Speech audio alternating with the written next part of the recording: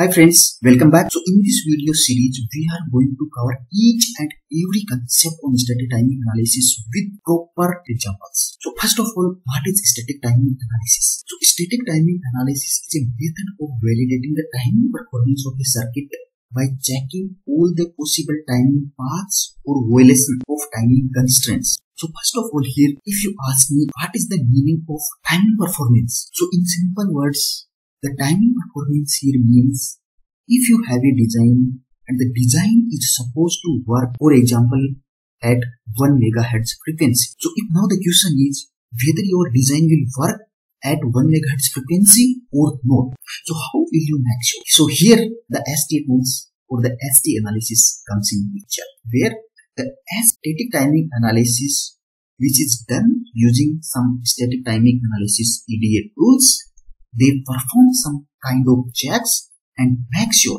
that this particular design will work at 1 MHz frequency or not. When we provide the design and all the related collaterals, which we are going to cover in our next videos, basically what the STA tool need as an input to perform the static timing analysis on a particular design. Once we provide all that information to the STA tool, then what the STA tool will do, first of all, it will break the design into different timing paths. So here, first of all, we are going to see what are all those timing paths in the designs which STA tool will basically consider for the timing checks. And yes, the synopsis prime time is the popular STA tool used in the VLSI industry. So if you can see here, we have taken one example circuit. So what STA tool does is whenever the STA tool performs the static timing analysis on a particular design, it breaks the circuit into different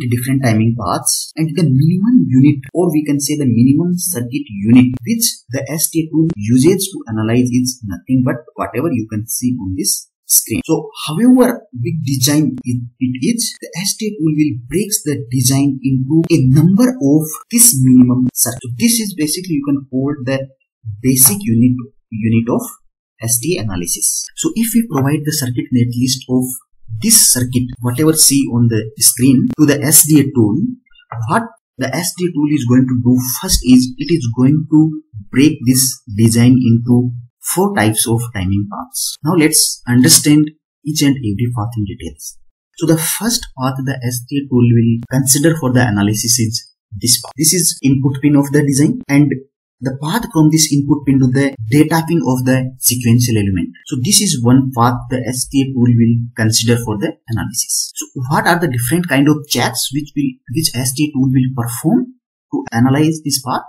We are going to see those in our next video. But in this video, just focus on what are all paths the STA tool will consider for the timing analysis. So the path 1 is from input to the data pin of the sequential elements. The path 2, which the STA tool will consider for the analysis, is the clock pin of the sequential elements to the data pin of the next sequential element. The third path is the clock pin of the sequential element to the output pin of the design. Okay, and the fourth path is nothing but input pin to output pin. So there might be some combinational logic. So this logic here shown is nothing but combinational logic.